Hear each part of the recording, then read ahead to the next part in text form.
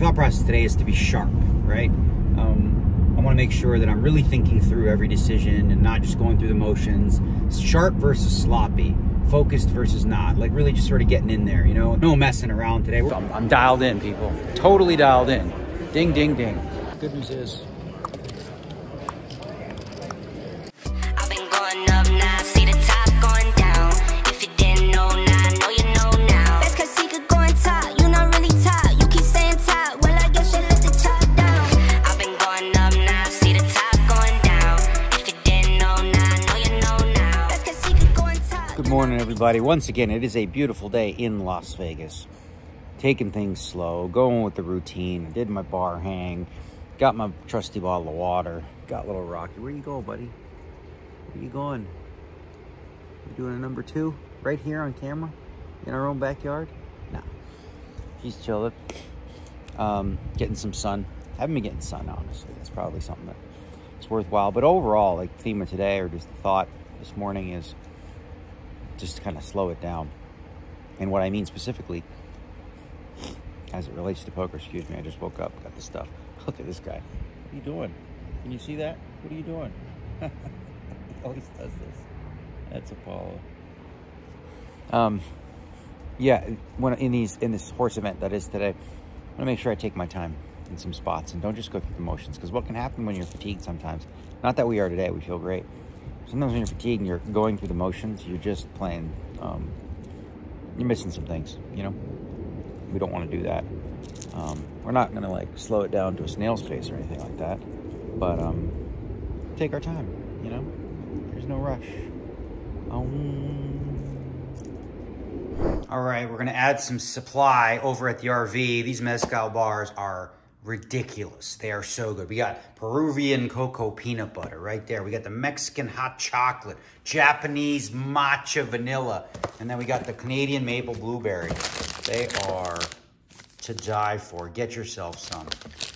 There you can see that it's called mezcal. I don't know how would you say that? Mezcal? I thought it was mezcal, but it looks like mezcal. I don't know. You tell me in the comments down below, and I'll ask the people who make mezcal. What the hell? All right, off we go. Drive-in video. No messing around today. We're ready. We got the Luca Brasi Fish Market shirt, which you can buy at Contenders Clothing. It's a little sweatshirt dealio. All right, couple things. First and foremost, I sort of touched on it this morning. The thought process today is to be sharp, right? I want to make sure that I'm really thinking through every decision and not just going through the motions. Sharp versus sloppy, focused versus not, like really just sort of getting in there, you know? It's a 10K, we're starting right on time. You know, the tournament doesn't really start, if you will, till day 2, but if we give ourselves a chance on time to build up a stack, we can fade the inevitable ups and downs of what'll happen in any limit poker game. Other thing I want to touch on real quick, I was reading through some of the comments, I want to make this clear. I absolutely hope that Mike Matusow gets in the Poker Hall of Fame. I hope that most of the people on the list this year get in. I think Josh, Jeremy, also Grinder, you know, you name it. Like the Ted Forrest, right? There's so many great names. But very rarely do you have like such what I consider like a lock that really crushes it, like Brian Rast, right? So it's not a question of whether I want, you know, certain people to get in. It's a question of who's most deserving this year. I think hopefully it sealed the deal, him winning his 3rd PPC, because he's a throwback to what the Hall of Fame used to be about. And part of what it required to get in it was you had to play high-stakes mixed games. He does. He plays high-stakes no limit. He won a super high roller bowl. He won 3 PPCs. I mean, what more on his resume? What is he missing? Nothing. He crushes it. Anyway, so sometimes you have a guy who deserves to be in on first-time ballot, and I think that Brian Rast certainly qualifies in that regard. What else did I want to talk about? Blah, blah, blah. Well, I'm sure I'll think of it on the way as soon as I turn the video off. But yeah, we got Horsey today. 10K horse, on-time arrival. Feel great. Ready to do this.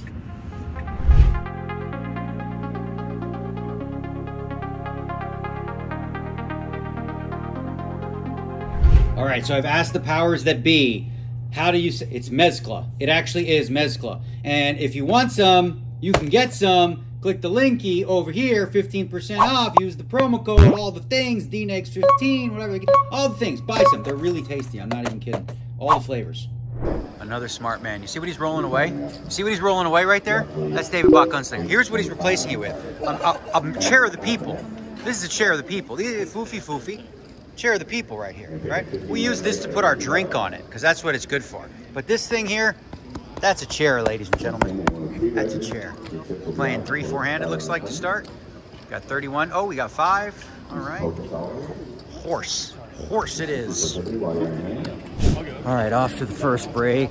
This is it, man. This is the sharpness that I was looking for, like really dialed in, paying attention to all the hands. It reminds me, man, like if you could do that for 7 weeks straight, pretty good, but I don't know any human is capable. But anyway, goal was sharp as attack. Unfortunately, pot-wise, didn't do well. Lost a big Raz pot, deuce 3-4, and a 5-way action capped on 3-pot. It was very bizarre. It was a stud 8-hand, actually, that one, that I lost. And then I lost the big one just now to this guy. It's kind of wild. I had kings, thanks. I had kings and 8s right away. He had 9-4, got a 4, and then got a 6 of spades. He raised me. I'm like, what the hell's going on here? Anyway, I just had my kings up, and he made, came out of the hole 4-4-4, so he had quads. So we have 40,500 end of 3 levels. We lost a little bit every level, but when you look at like big picture, you start so deep. We still have 20 big bets.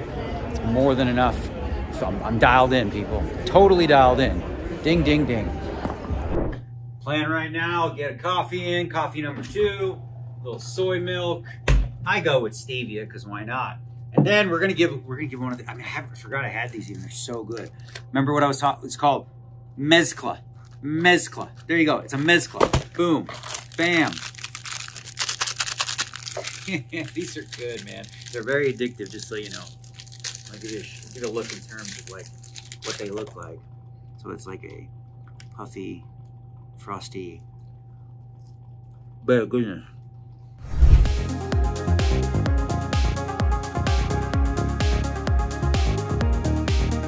All right, we are through the speedy levels. We got 90,100. Just won a nice Raz pot right here at the end. The way the structure works now, they used to be hour-long levels the whole way, but now we sped up the beginning, which is great. So we're through 6 levels. Now we're gonna slow it down to 1 hour levels. This Raz hand right here was a little bit interesting in terms of my 6-3 precision against the player, and the reason that I played the way that I did. Make a long story short, there was only 2 low cards out. Shirley Rosario raised with a 3. I have deuce 4-5, so I 3-bet. I catch a 4, so I have deuce 4. She catches an ace, so she has ace 3. She check calls. Now, that leads you to believe, generally speaking, that she probably has like 7-8, 7-9 in the hole. Probably doesn't have a wheel draw or something like that. High cards, not low cards, right? By 6th Street, her board is ace 3, 5-6. I have deuce. And my board is like 3-4, queen 10. So I'm drawing a deuce 3-4-5. But if she has a 6 already, I don't have any outs. Having said that, for her to have a 6, she needs to have a deuce or a 4. I got one of each, not as many outs. If she has the deuce, I'm really in bad shape. I need to catch the ace, otherwise I'm live either way. I call because I felt like she had like a 7 in the hole, probably an 8, something like that. So we're still drawing live. I catch a 7, so make a 7-5, and bingo bango, she had a 7-6. So we won a nice pot there, and we keep on moving. I feel great. I mean, wow, this is the magic right here. I'm feeling it so hard right now. All right, you just explained it to me, but you have a bet. What's the bet? 10 pounds, 11 pounds, what? I don't have a bet. I put out a poll to see what I was going to do, lose more pounds during the World Series or more cashes, and right now there's 11 pounds lost and 10 cashes. How are you losing weight without working out? Playing poker and eating my Deeb's diet on poker meals. It's awesome. All right, well, good job so far. Are you leading POI? I am second by like 30 points. By who's the guy? Matskis or whatever? Who's in first? Ian Martakis. Martakis. I think is how you pronounce it. All right, long way to go yet, son. He doesn't play mixed, so I don't like his chances. Yeah, I feel you. Here we are. All right, we got to say hello to the other 3-time PPC champion, Brian Rast, in the house. What's up, guys? Take a bow. He's back in action, here to work hard. Let's go. We're gonna see. I'm exhausted. Yeah, I bet. I can imagine. Did it hurt when the deck hit you in the forehead at all, or? It did. I didn't even watch it, but I heard you. No, I got hit by the deck, but I'll say this: how I played over the 5 days. I'm extremely proud of. As you should be. Yeah. Congrats, yes, champ. At the final table, when it really counted, there was a fucking avalanche of cards. I noticed the chip counts. In the fucking winner, and they just fell on me, and it was beautiful. I noticed the chip counts. It said 20 million Rast, not 20 million the rest of the field. Bravo. Thank you, sir.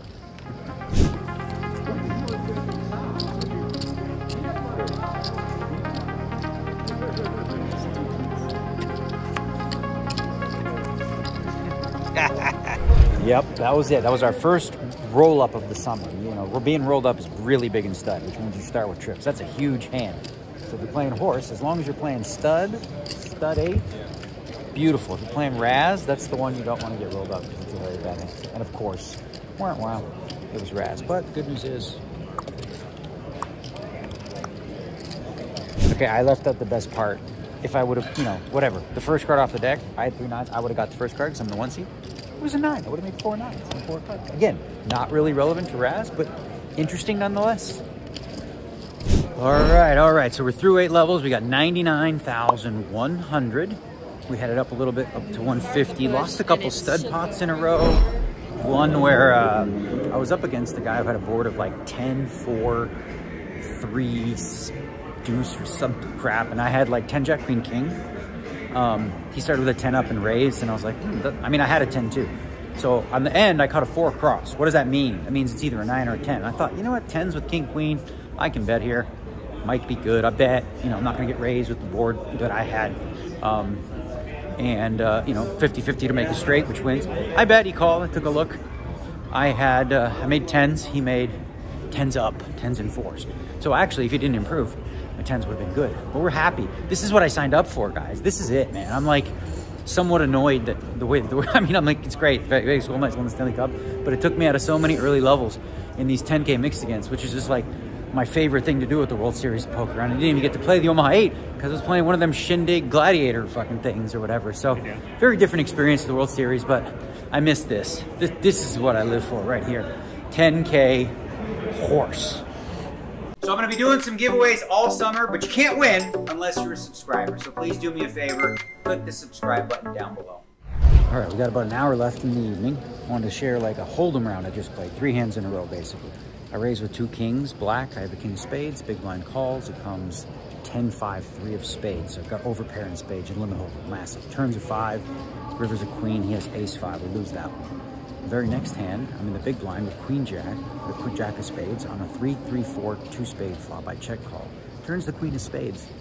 And I have queens and a jack high flush draw.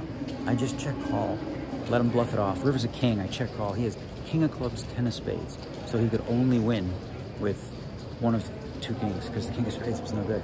Then on the button, this one's nuts. This one's crazy, but I just know my guy. I raise the button king queen with the queen of diamonds. He 3-bets the big. Comes ace king 6 with the ace king of diamonds. He bets, I call. Turn is a 5. He bets. He has 10K left. He bets 6 of his 10K. So I could see it to the river at 10K. And I know my man has an ace. And so I just folded. And I'm like 99% sure he didn't show it, but it doesn't matter. So limit hold'em was bloody. We're still trucking, still doing good, still having a blast. Like I said, this is what we signed up for.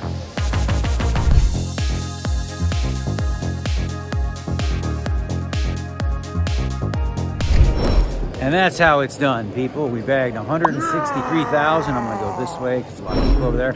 Bagged 163,000. That's how it's done. I'll be honest with you, I spent more time talking to you guys today probably than I did at the table. I've been really trying to focus in and pay attention to what's going on, and it really played great. I mean, this is why I like showing up on time for these 10Ks. Again, what do you do, right? Vegas Golden Knights in the final. It was tough to justify showing up on time, but man, there's a lot of value in doing that, right? So now I start tomorrow with 20 big bets, which is excellent, right? 160. Now we go home, we see wife, we've got a little bit of time, it's only 11 o'clock, and then we Kardashian, you know? We watch some Kardashians, we chill out, we do it all over again tomorrow, 1 p.m.